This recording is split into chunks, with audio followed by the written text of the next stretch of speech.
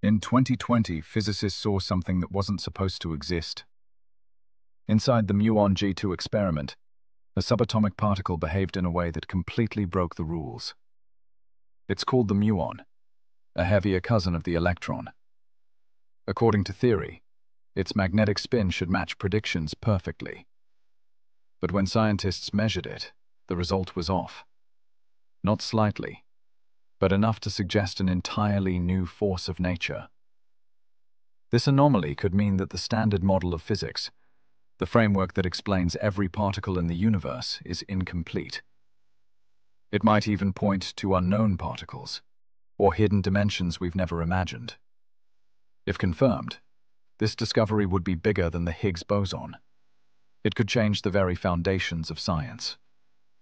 And here's the terrifying part. If the standard model is broken, then almost everything we thought we knew about reality could be wrong.